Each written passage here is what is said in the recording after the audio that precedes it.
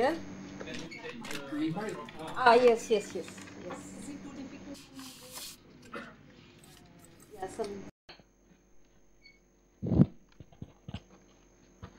So I thank the organizers for giving me this opportunity to talk to all of you.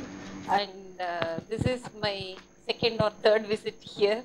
I'm very happy to be here because during my last visits, this department was just growing, hardly 2-3 people, and now I'm very impressed. All our young colleagues have put together a wonderful conference activity, and it is a thriving department. I wish them all the best, and I'm happy to be here, and excellent arrangement. So I thank all of you, and I really enjoy the lectures and also the discussions after the lectures. Yeah. Where this? Put it here. That will do. That will do. Okay.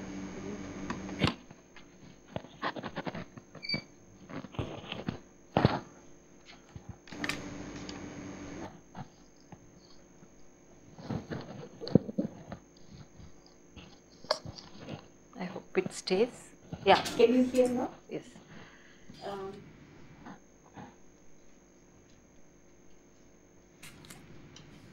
Yeah, so I wanted to talk about the recent work which I have just got into after this Indo-French project for the past 3-4 years.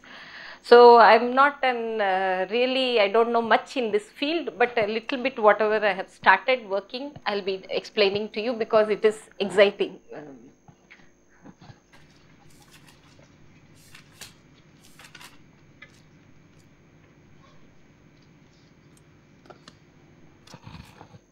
Yes. Not this one. There was one all with this. Oh. Maybe I can use this. Yes. That's just for pointing. It doesn't work. Okay. Then this. I'm not sure which button should work. Yeah. Let me see. It's not working. Maybe this. No. This doesn't work. Ah. Okay. You have the. Okay. I just got it. Does it work? Thank you. Thank you. Yeah. Yeah. Thank you. Forward. No. Scroll. Which is scroll? This one? Go inside that one.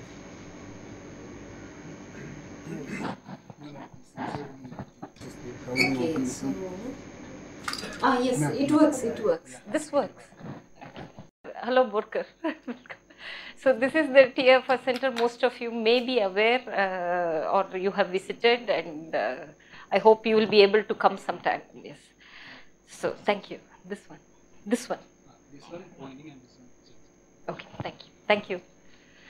So this work came out of this Indo-French project recently ended 3701, and the collaborators are Jean-Pierre Raymond, who was giving the lecture in the morning, and the students from TIFA CAM who are present here, Shirshendu Chaudhary, Debayan Maiti, and Debanjana Mitra.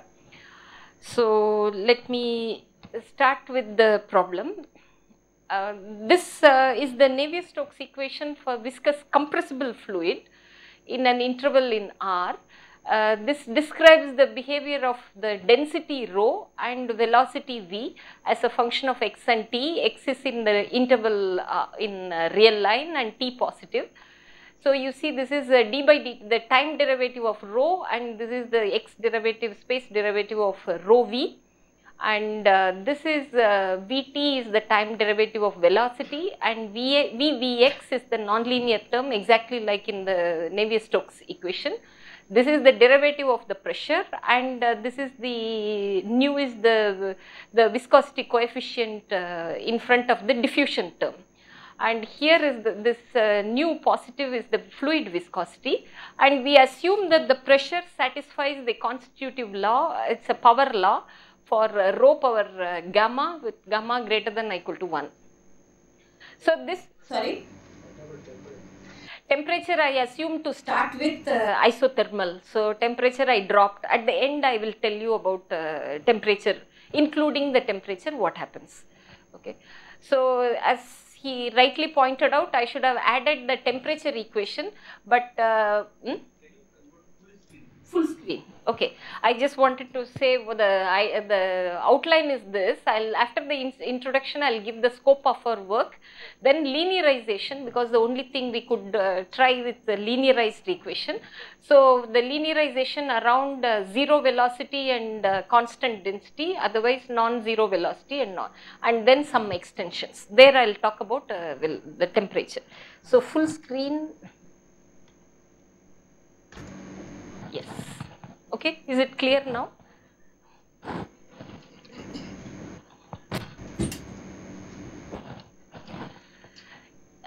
So this is much less studied than the incompressible case, probably because of the difficulties. It is, first of all, it's a coupled system. The first one is like transport type equation. The second one is a parabolic type equation, and the nonlinearity is also troubling us. So there are some existence and uniqueness results known from the Russian group of Kozikov and his co-workers, and also smaller and half have some of the existence results in 1D.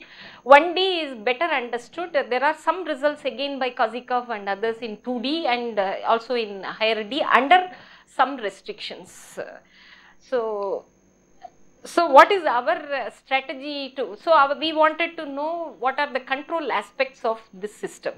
So the scope of our work is, we wanted to linearize the system, at least first to start with around constant steady states. So velocity and density are constants, and around that linearized system with suitable boundary conditions, if we can get an idea of the spectrum and also the Fourier basis, and then we may be able to reduce it to the finite dimensional analysis and we can say some things. So then we wanted to study the controllability questions, in particular interior and boundary null controllability and approximate controllability, and we wanted to know the aspects of stabilizability. All this for the linearized system. If we have information, we wanted to pass it on to the local stabilizability of the full nonlinear system. So this is our plan. So before proceeding, I wanted to say something about what is known in the literature. Local exact controllability. Recently, there was a result of Amasova.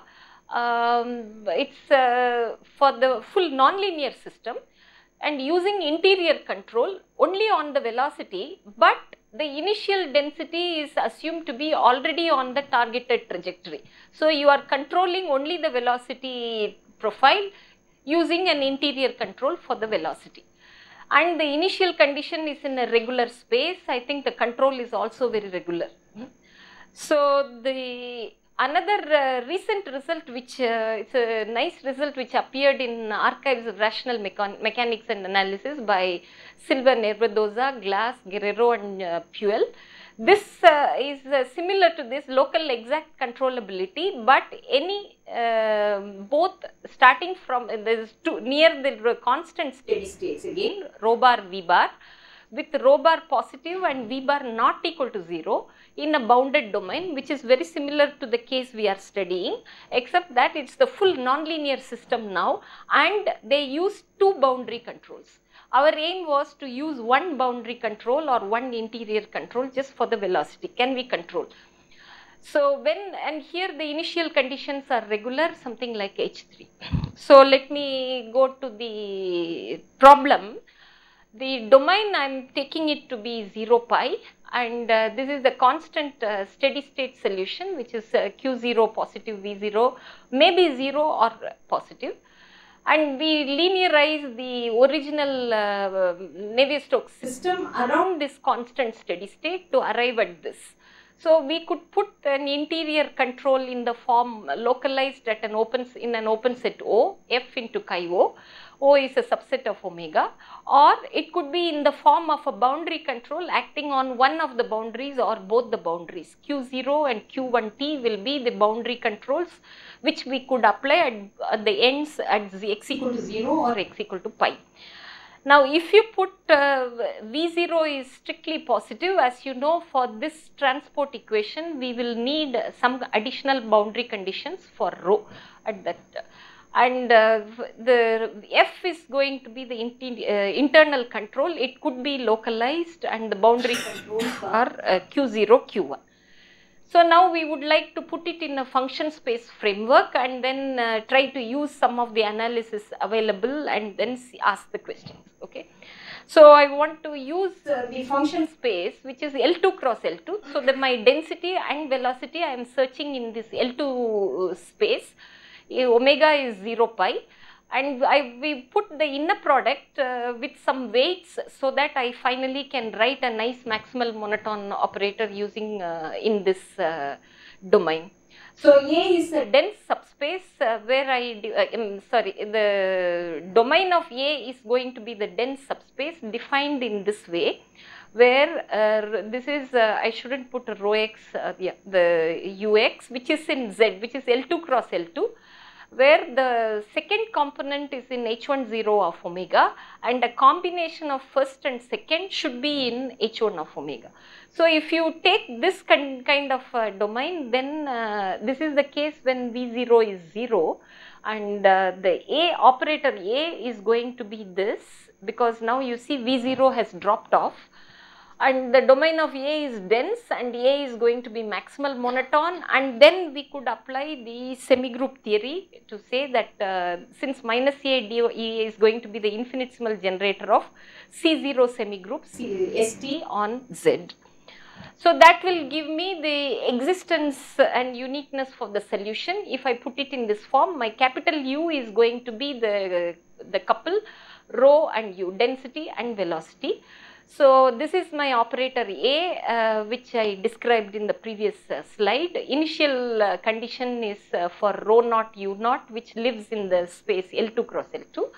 So we can conclude there is a unique solution corresponding to every initial condition in this space, which is possible.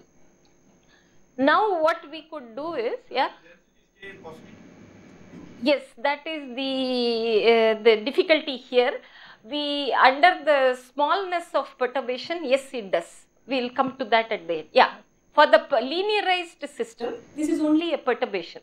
So perturbation could be positive or negative, but it should be bounded below the constant steady state. Gravity is formed, right? Yes. What is positive is or not the constant velocity plus rho. So this quantity remains positive. You are right. The serious problem is formation of cavities. Okay, so what we tried to do was look for some special solutions. Sin nx, cosine nx, the combination works. So the zero boundary condition for the velocity implies the second component can only be sin nx, and then we get the rho can only be cosine nx.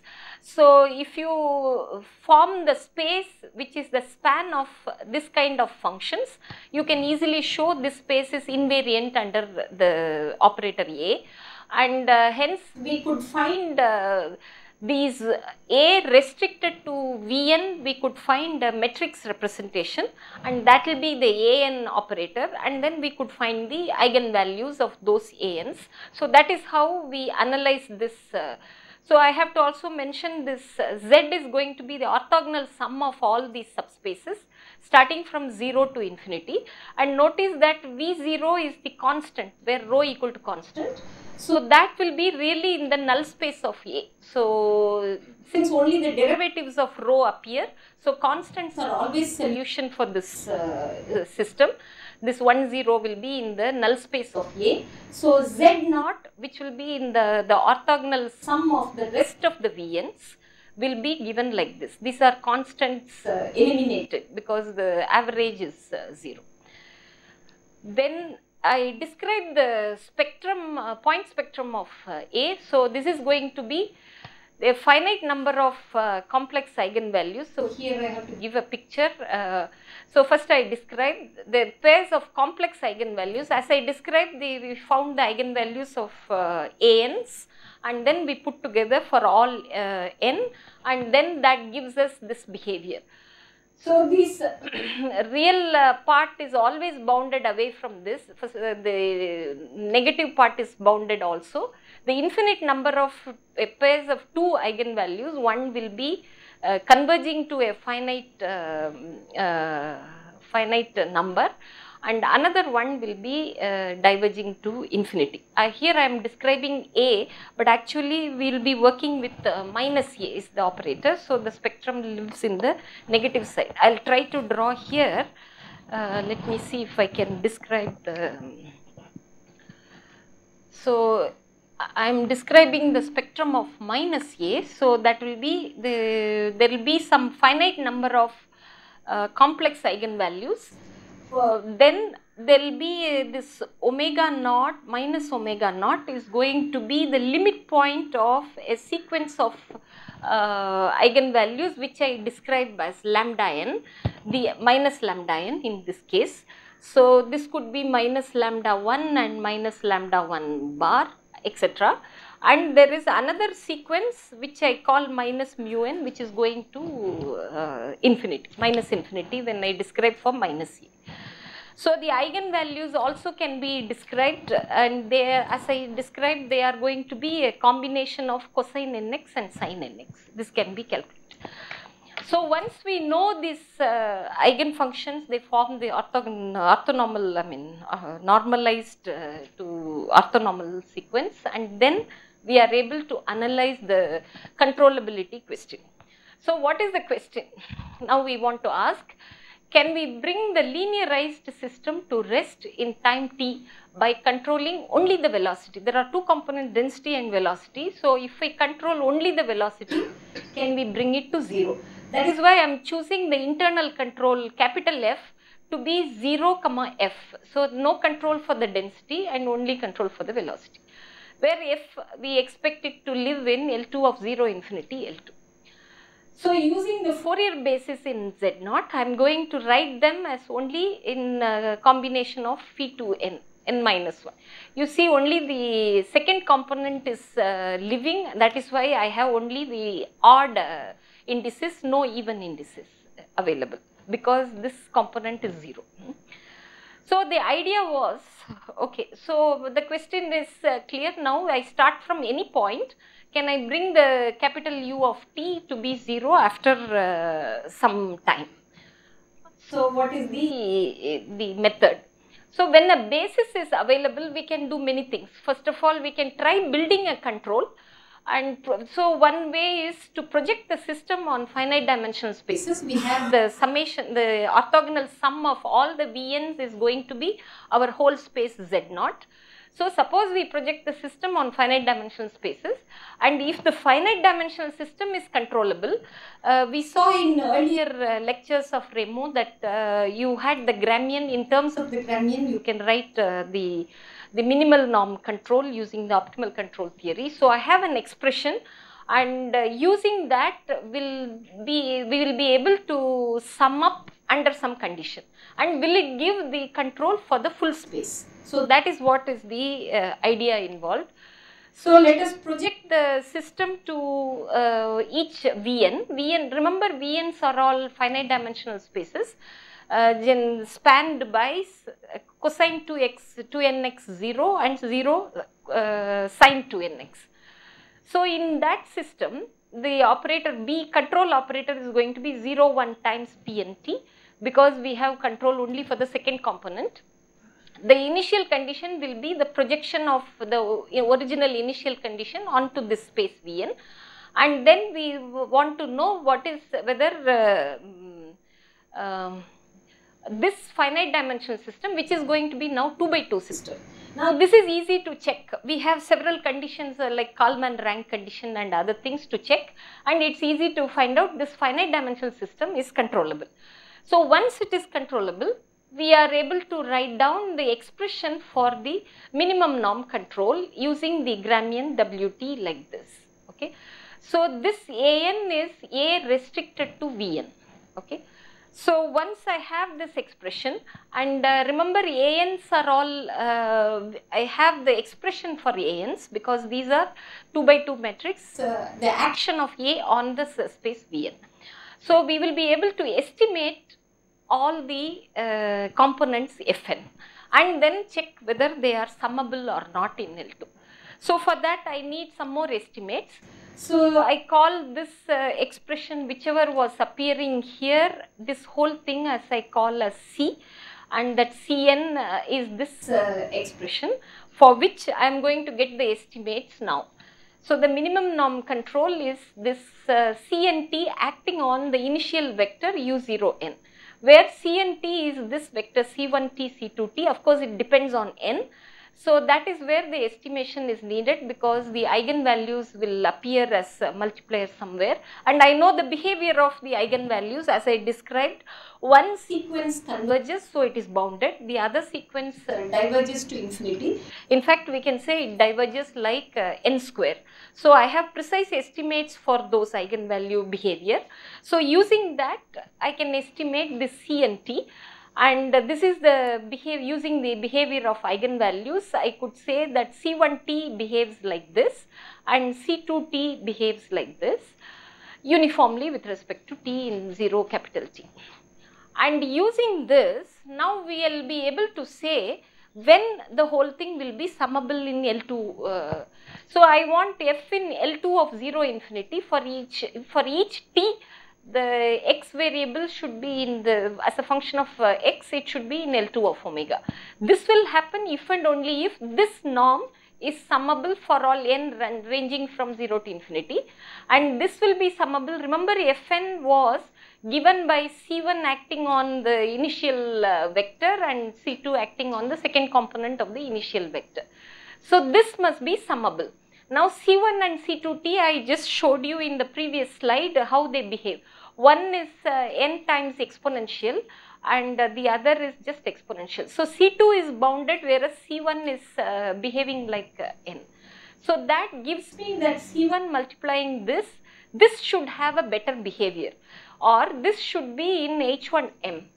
Okay, that is what I denote by H1m is the H1 space with L2 average 0.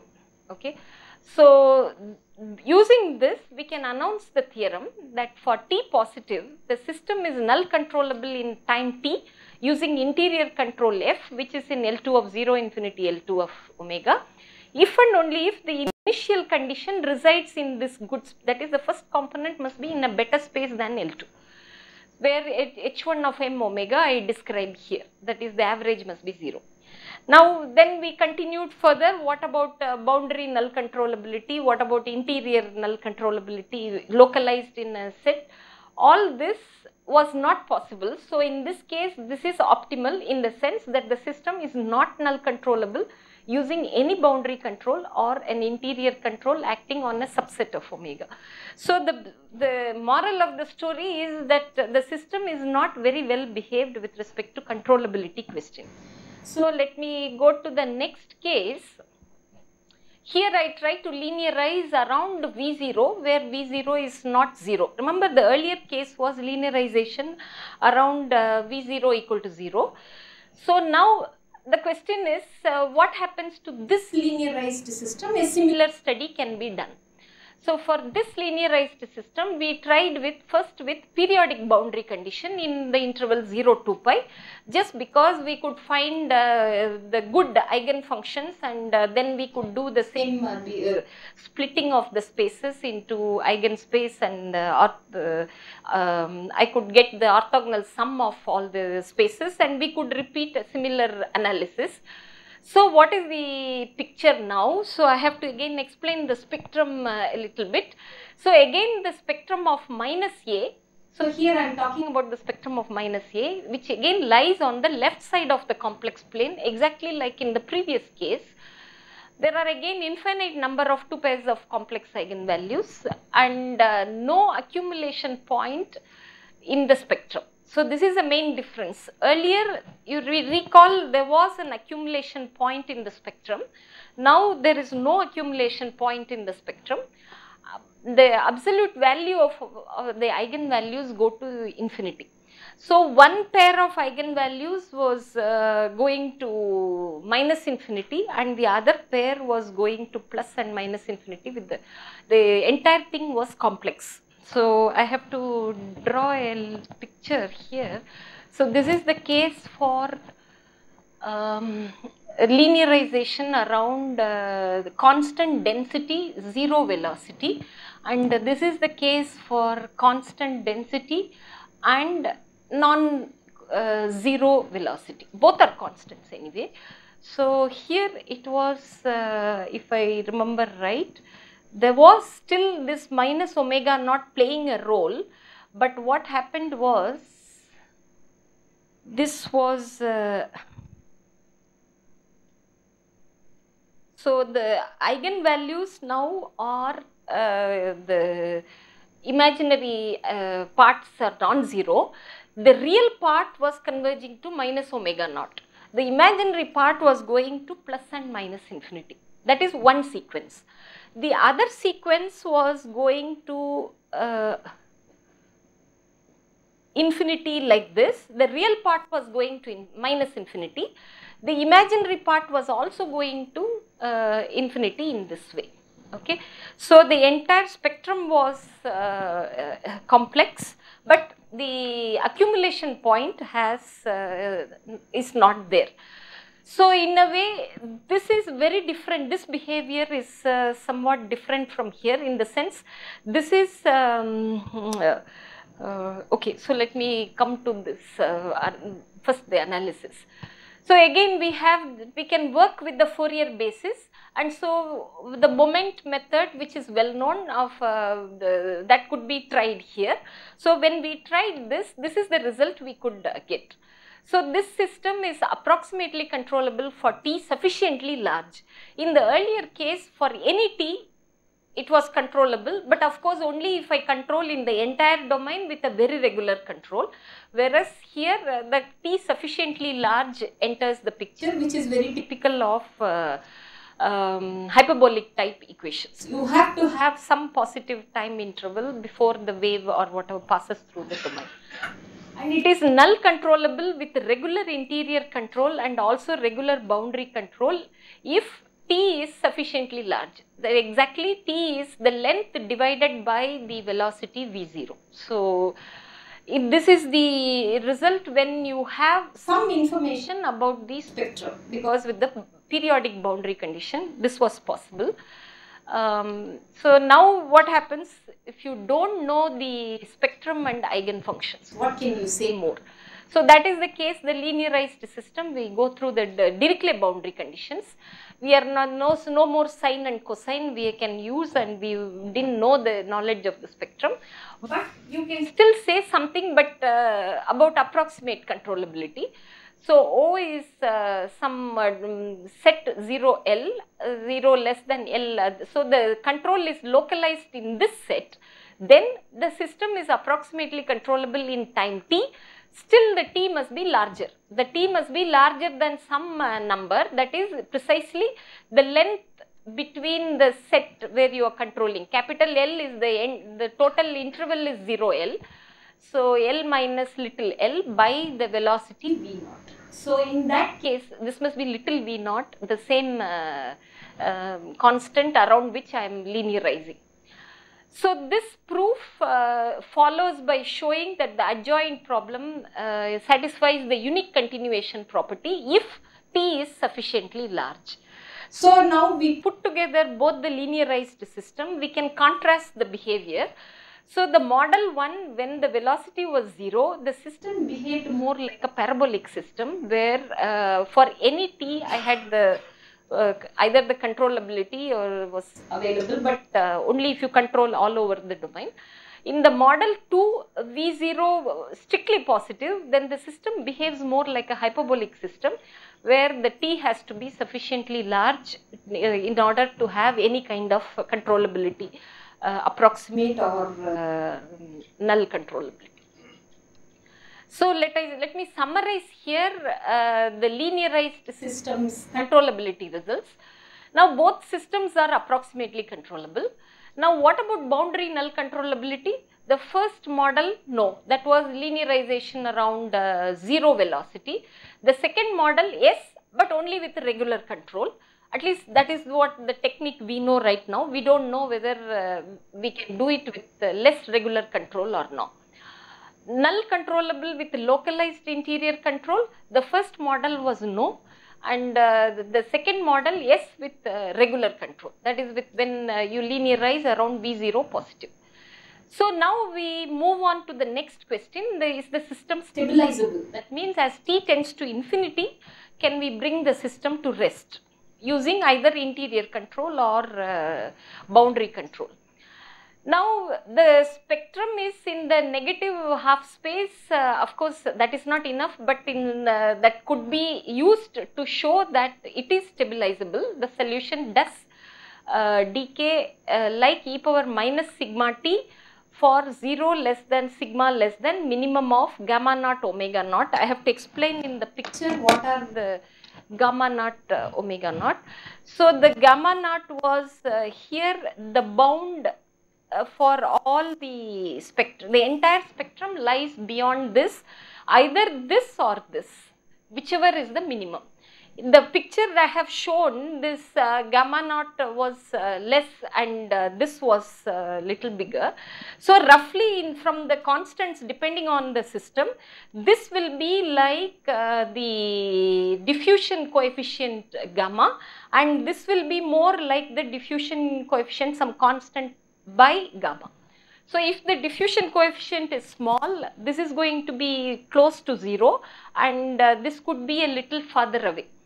So we would like to know whether we can push the decay a little faster, at least up to omega naught, because between this and this you are crossing only finitely many eigenvalues, not infinitely many.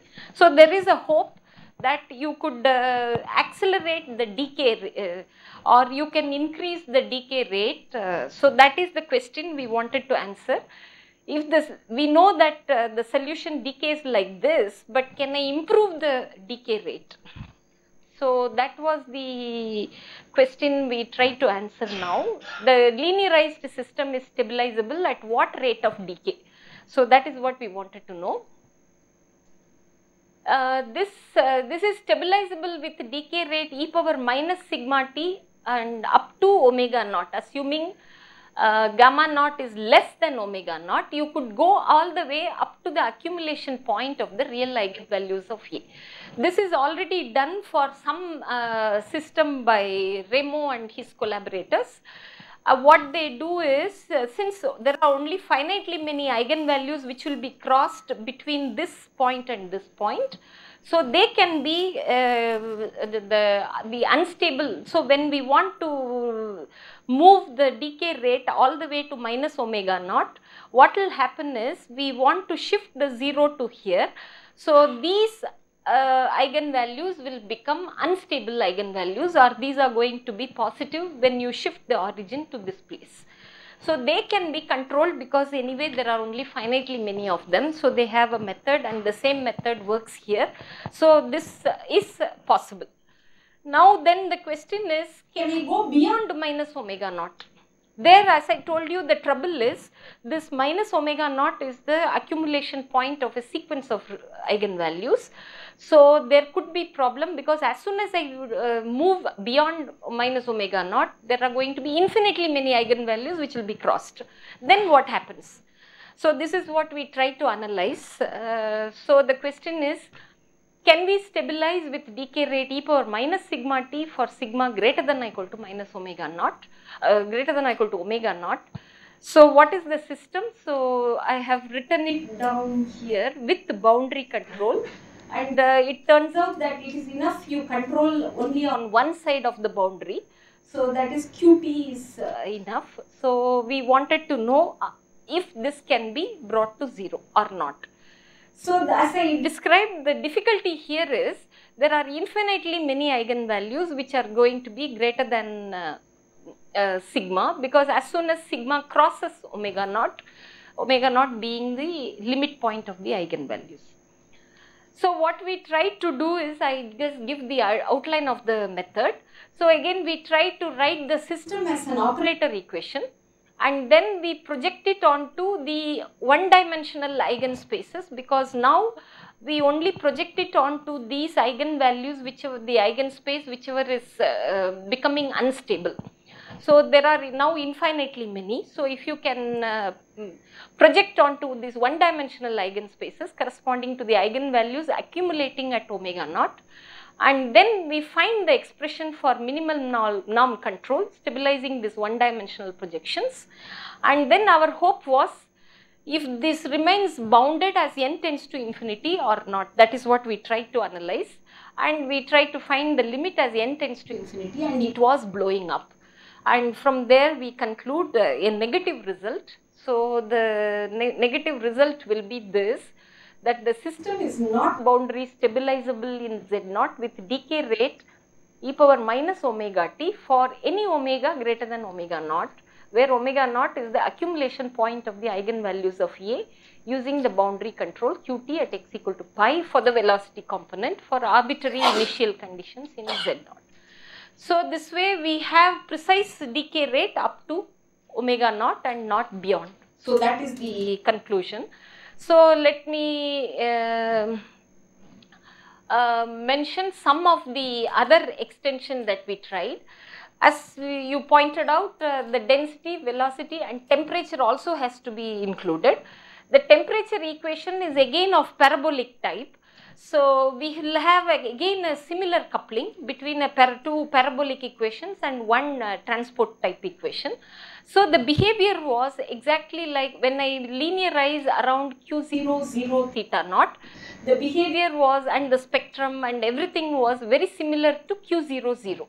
Or in the case there was a accumulation point, and so the controllability behavior was bad, etc. So this behavior was like a parabolic system. And nonlinear system, yeah. So the full nonlinear system we are studying now near the stationary solution rho naught 0.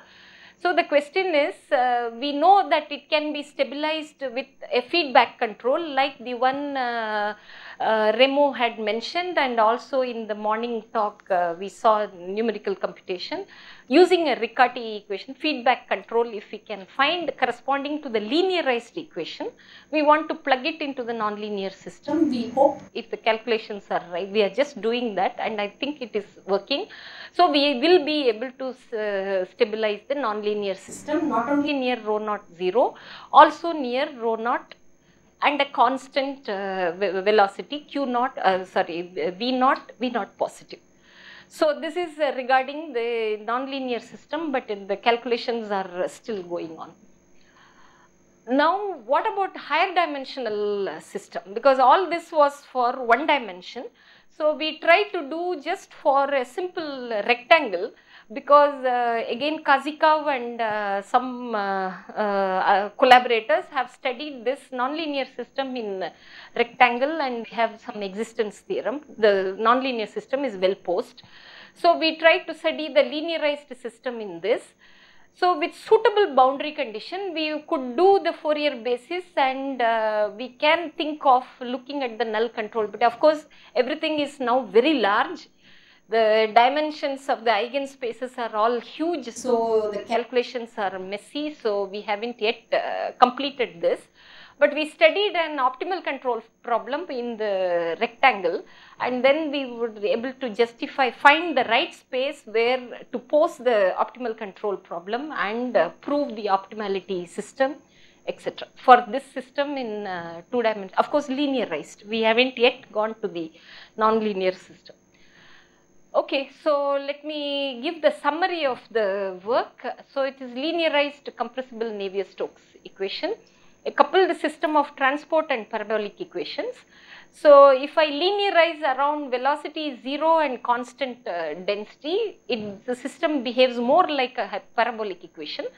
And if I linearize around a constant velocity, positive velocity, it more behaves like a hyperbolic system. So what are the other questions which we haven't yet touched? What about the computational aspect? Can we compute the feedback control or the optimal control? What about observers? And we haven't even touched the linearized system at non-constant steady states. We don't know.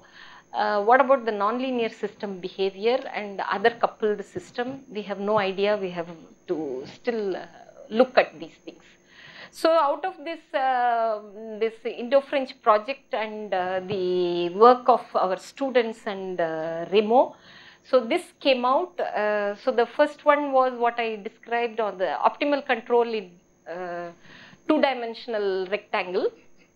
The second one is controllability and stabilizability. This is completely for the case linearization around Q0, velocity is 0. It has already appeared, I haven't updated here. And this one with Shirshendu and Debanjana, they have extended it to the case Q0 and where V0 is strictly positive.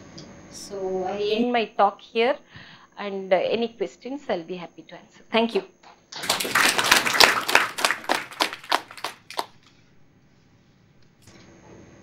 Any questions or comments? Constant. The viscosity constant that could push the decay rate. It can decay. So this gamma is this omega naught can be pushed further depending on the viscosity coefficient. That's the precise expression that comes out of the constants. So that way it depends. It tells you how fast the thing can decay.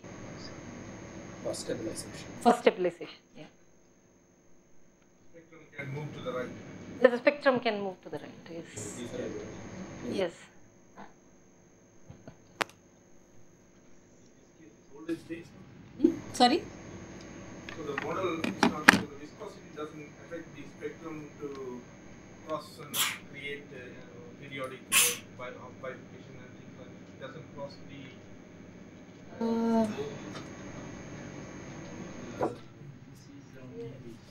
It could. So the structure is preserved. No. Okay. No. U goes to 0.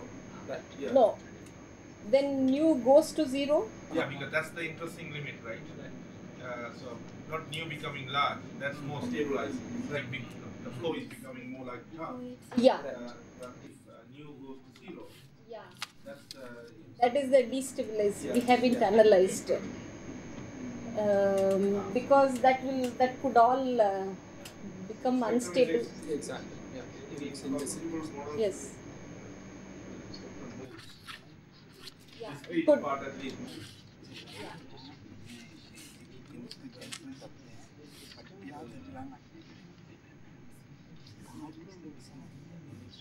If there are no further questions, let's thank the speaker again. Thank you.